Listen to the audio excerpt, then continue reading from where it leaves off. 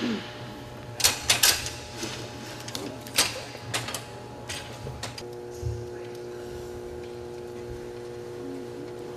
right. Now what we do is we just make two. We put her in this.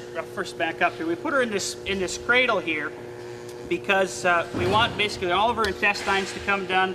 We want all of her omental fat to come down so that her uterus is exposed. Okay. When we go in there with our scope, we want to be able to see her uterus nice so we can do a good job of depositing the semen.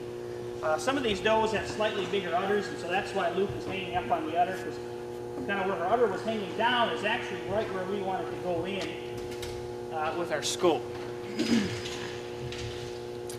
And so again, the mammary gland is a very productive organ, okay, so we want to try and miss any veins. It does have a lot of veins going to and from it, okay, so we'll just kind of take it. It's kind of tough to tell here sometimes.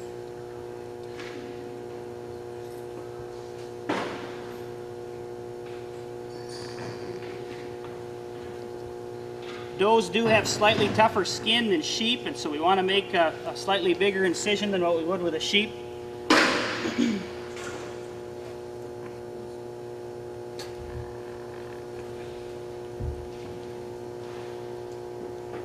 We'll put everything on the TV monitor once we get in there too, so you'll be able to see.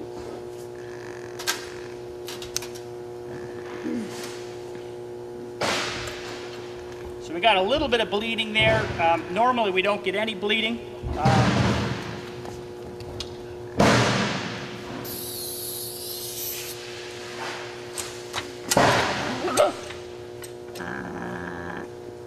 And again, we want them to recover from this procedure very well, okay? And so we're not going to overload them on our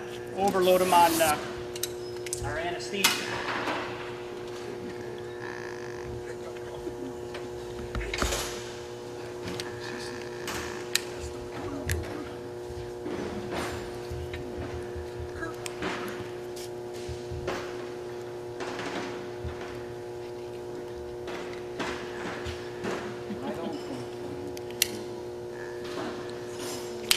Okay, so we got our trocars in. You see we put some CO2 in her abdomen. Basically that separates her abdomen from her uterus. It gives us kind of a little room to work in. However, the room's still dark, and so we'll go ahead and we'll put a light bulb in the room if you like, so we can have a good look at what's inside.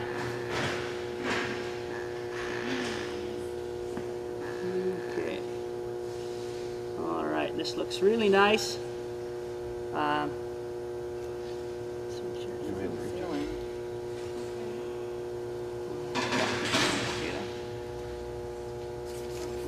All right, so right there's the used uterus. Okay, there's one uterine horn there. Okay. There's the other uterine horn there. Her bladder is actually quite full, fuller than what I thought, and that's what's coming right up on top of the screen there. Okay. So we call them uterine horns because you see how they curl over. They look like horns on a, let's say, a Rambouillet ram. If you've ever seen a Rambouillet ram, go ahead and.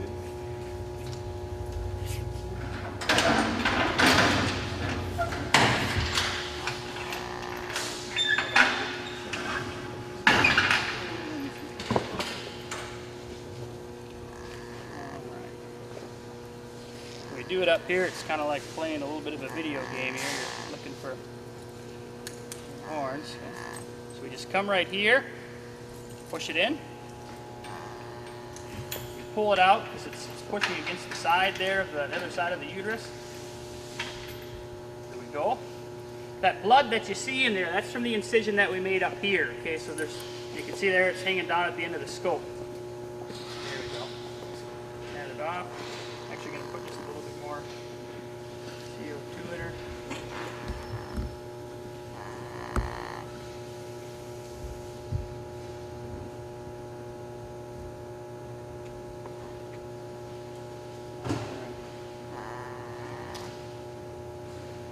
Okay, so there's our other uterine horn that we're looking for.